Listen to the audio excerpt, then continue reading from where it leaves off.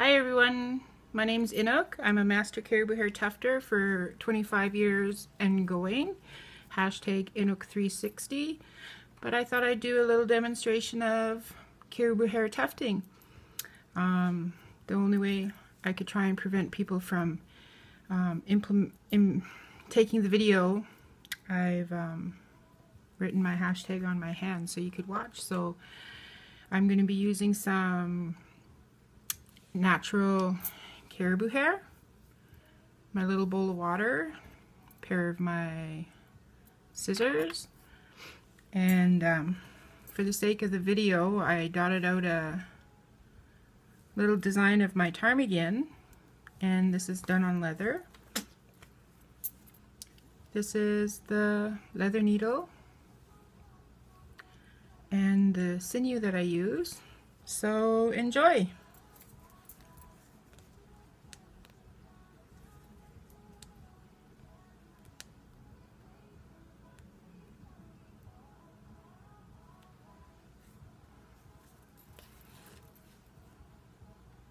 It's December 11, 2016. I'm not sure if I already said that.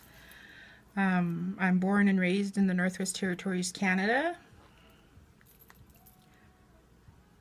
As I said, I've been doing this for over 25 years now, and I've traveled all over the world displaying and demonstrating how tufting is done and selling it. You could find my work in many private collections across the world. So you can see here I have a little garbage can, and I've dipped my fingers in water, and what I'm doing is I'm taking the short pieces, and there's a fine down out. You could tuft with caribou hair, moose hair, reindeer, deer, Rocky Mountain Dall sheep. I found out. Don't blink. It just went from a bundle to a tuft.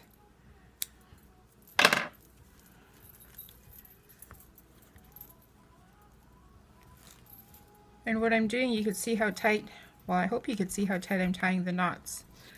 I personally do every bundle, which turns into every tuft. I tie off each one individually, so you could very tightly, so the hair can't come out. And there's my first tuft. So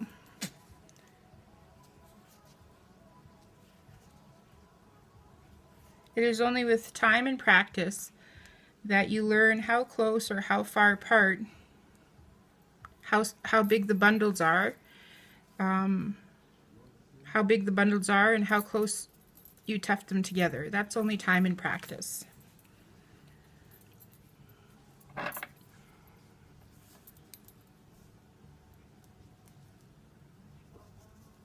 As I said, I've been born and raised in the Northwest Territories, Canada. I was born in the southern Dutch-Show region, and I still continue to live in the Northwest Territories, Canada.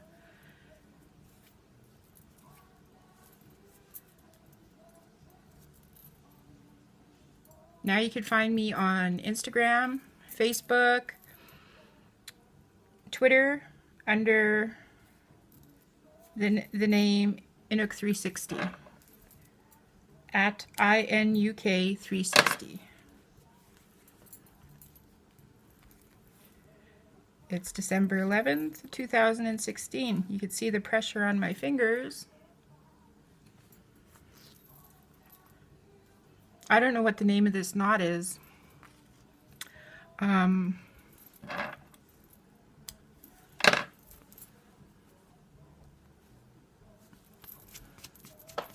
So when you're learning to tuft, by the time I'm done, it should be like almost like velvet. You shouldn't be able to tell how many tufts I did in a section.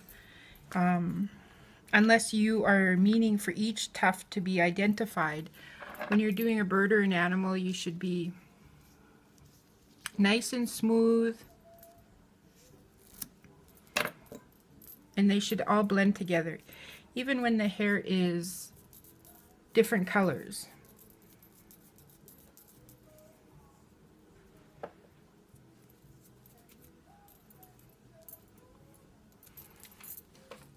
Here's one that's kind of like a salmon colored.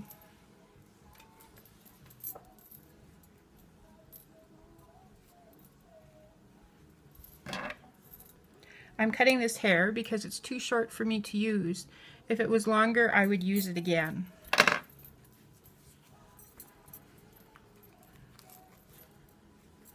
So I hope you do follow me. YouTube, Inuk360, Twitter, Facebook, Instagram.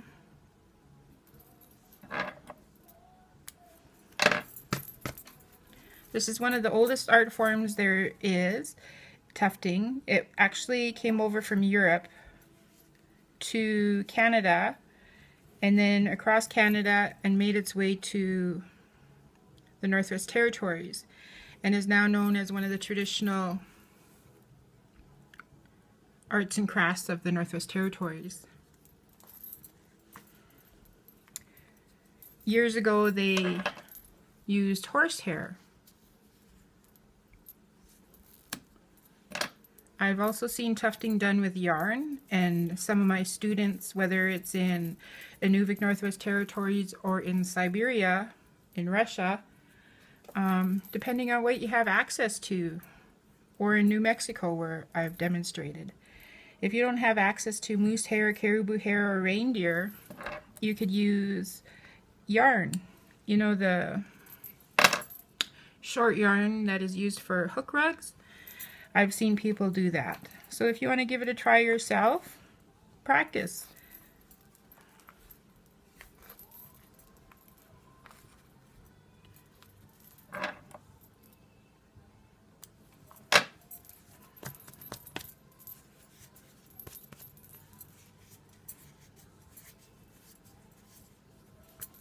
Maybe I'll do one more for you. And then I'm going to show you where a lot of time and patience goes into the trimming.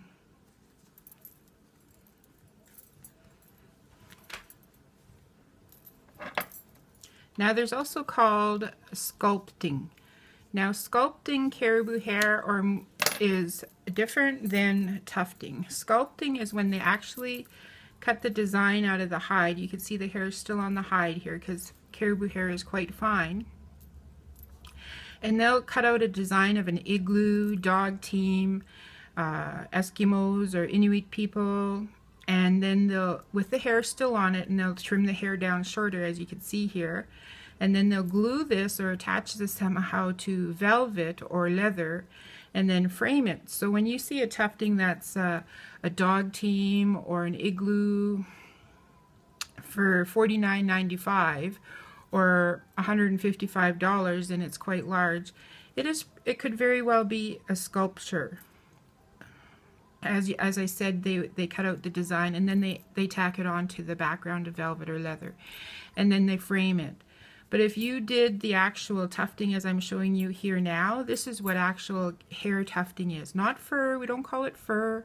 I'm a caribou hair tufter. I don't know why people are so shy to say tufting with caribou hair or caribou moose hair or reindeer hair. That's what it's called. So in 2016, people should really get used to saying this is hair tufting, caribou hair tufting. There's a difference. So pay attention to, if you want the authentic tufting, caribou hair tufting or moose hair tufting, then the more educated you are, the better purchase you'll make. And sometimes on the back of the frame pictures it won't be so easy for people to tell the difference between two except for the price tag. Because if I tufted a igloo or a dog team with Inuks on the back of the dog team, it would be for a lot more than $149.95 because the amount of hours would be phenomenal. So there's a little other piece of education for tufting. So as you can see now, it looks like a little fur ball, in the back. I would actually keep going, but for the purpose of this little demonstration, I'm going to show you now how important a tufter's scissors are to us. This is where a lot of time and patience go into. I already forgot how many bundles I tufted.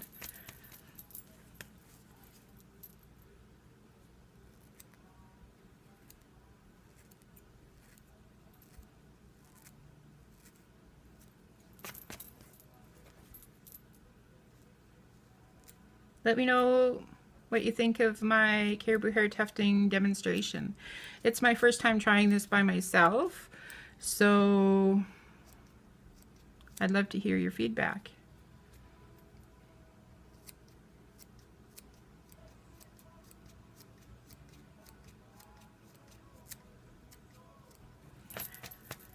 Thank you for joining me. My name's Inuk, hashtag Inuk360. I'm a master caribou hair tufter, designer, multimedia artist from the Northwest Territories, Canada. I hope you try too. Thanks for joining me.